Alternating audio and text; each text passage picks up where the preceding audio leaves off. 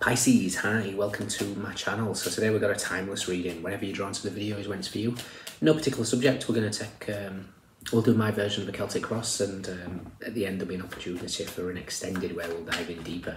You can watch this for Pisces, Sun, Moon, Rising, Venus, Mars, Mercury, North Node, or if any of those planets are currently transiting your 12th house, this could be for you. Once again, thank you for the continued support in whatever format that comes, whether it's liking a video, whether it's commenting, whether it's subscribing to a channel. If you haven't already, please do that. It's the fastest and easiest ways to grow the channel. It does wonders, so thank you very much indeed.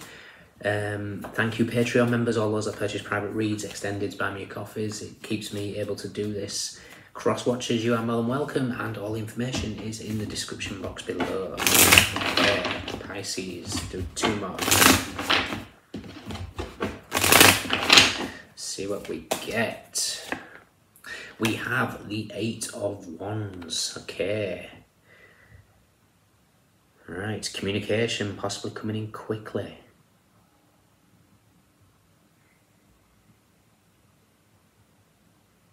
Okay.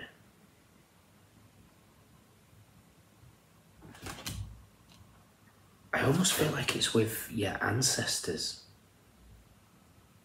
I'm looking at the his shirts, and there was just a shape of a rune that really stood out, Othala, which is linked to the ancestors. So there could be some sort of communication coming in, whether this is from family about your ancestry, or maybe research into your ancestry, or literally you are going to be hearing something from your spirit guides, your ancestors, crossing you. Root of the matter. Oh, they're approaching you in dreams. Recent past. What you want.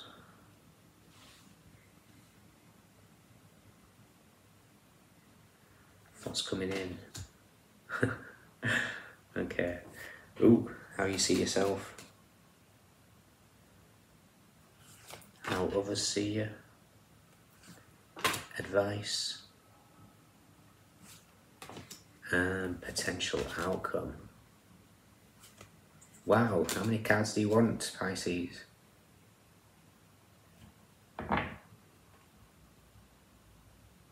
Okay. We have you bottom of the deck with the Ace of Swords, the Eight of Swords, and the Emperor and the Star card. Interesting. Right. There is a lot going on here, Pisces. A lot of it is etheric. But you guys rule the 12th house. It's nothing new to you. Okay.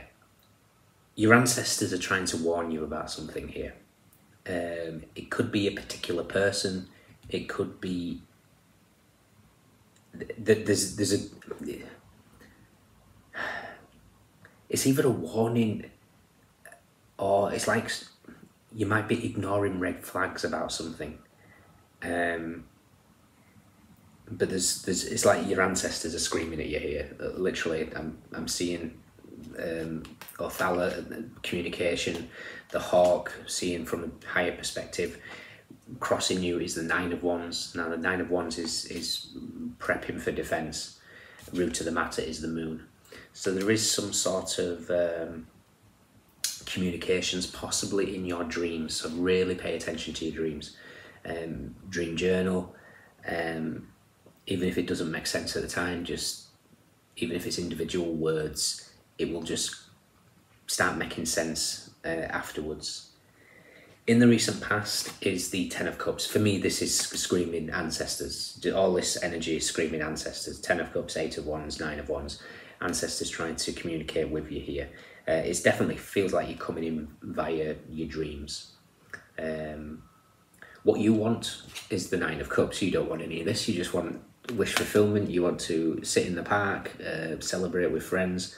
In the Toff deck that I'm using for the extendeds, it's just called happiness. And who can blame you? We all want happiness. I just feel like there's something that's possibly coming in that you might be blindsided by, and it might be a position of lust, because we do have the devil. What's coming in is the devil. Now this is an embrace. This is something that's very heated, passionate, and you know, enough to blow your socks off. How you see yourself is your socks getting blown off. The Knight of Swords with the Tower. I almost feel like you're not.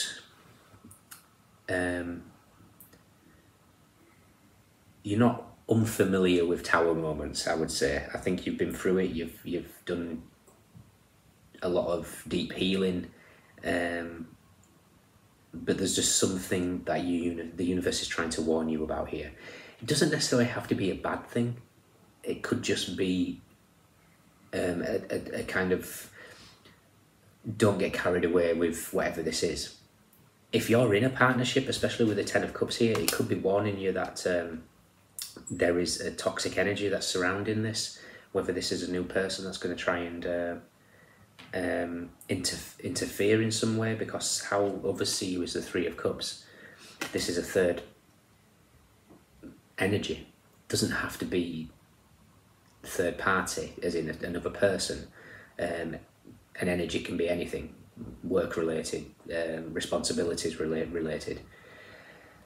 For a lot of you, it does tend to indicate that there is something possibly not exactly truthful in this energy. Your advice is the Strength card. Strength is about taming the beast. Devil, card of lust. In the Toff deck, the Strength card is called Lust. This could be taming your urges, your carnal urges. If this is anything, this kind of feels like there's somebody that's in your environment that can be intoxicating. This could be an opportunity that sounds too good to be true. Whatever this is, you need to take a step back, trust your intuition like nobody's business with the moon here, and really assess this situation from a higher perspective with hawk medicine. See things from a broader perspective, because somebody's going to get carried away with lust here, and if you're not careful, there could be, I don't know, pregnancies if that's the case. If your outcome, we have the Chariot. This is a shift. This is a shift in power. We go from the Strength card to the Chariot, which obviously is a step back in the numerology. However, this is just a balanced energy. We have the Nine of Swords, and we have the Five of Cups and the Seven of Pentacles. I'm getting so many different aspects here. This is a pregnant woman with the Seven of Pentacles. The Five of Cups is something that's possibly a little bit of a shock here with the Nine of Swords. So this could be a shock in pregnancy. Somebody's giving in to lust here. It doesn't have to be. This could be something that seems really too good to be true, and it is. This devil energy seems very much smothering. Is probably the best way I can put it. You might find, every time I see the Nine of Cups and the Devil together, this is addictions. So you might find that there's an energy that's coming in that is addictive. Whether this is a person, an activity, whatever, it's addictive. You guys rule the 12th house of addictions. So energetically, based on the houses, you are susceptible to it.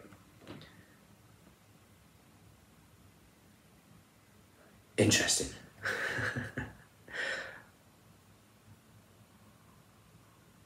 I just want to see where the Ace of Wands is, because we've got that Eight of Wands and then the Nine of Wands.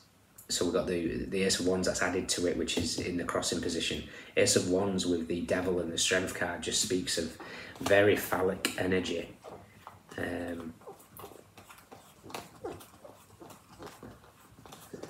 Yeah, but I think your ancestors are trying to warn you about this devil, this temptation.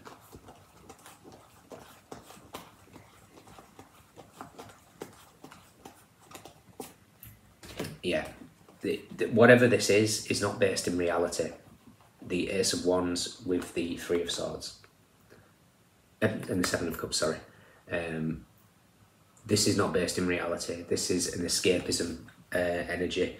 There could be an addictive aspect of this. Possibly, I don't know, we've got the Seven of Pentacles, which is picking from the trees. This could be getting addicted to plant medicines.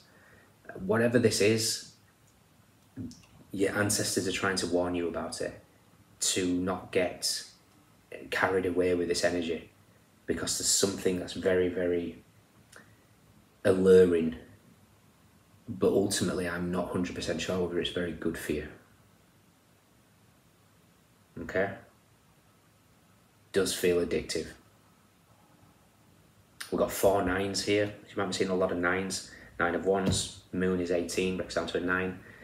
We have 9 of Cups, 9 of Swords. But yeah, whatever it is, whatever this kind of devil tower is, you've got the ability to tame it.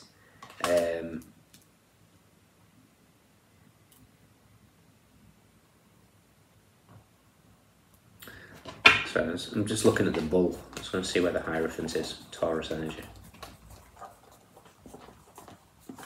Hierophant is with the 5 of Swords and the 6 of Cups. This could be somebody from the past that's not letting you go. They could have some sort of spell on you, and I don't mean that as in literal, but there's some sort of charm to this person that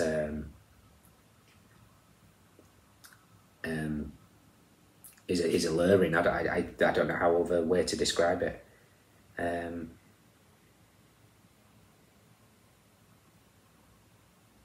Yeah. This is the charming energy. And your ancestors are warning you. Okay, so whatever this is, just be careful. There's obviously, you've got the strength and capability to deal with it.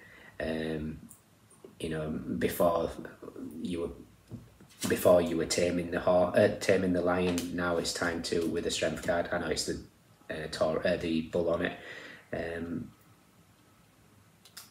Perhaps, you know, in the past you were taming the bull, but now you are the bull.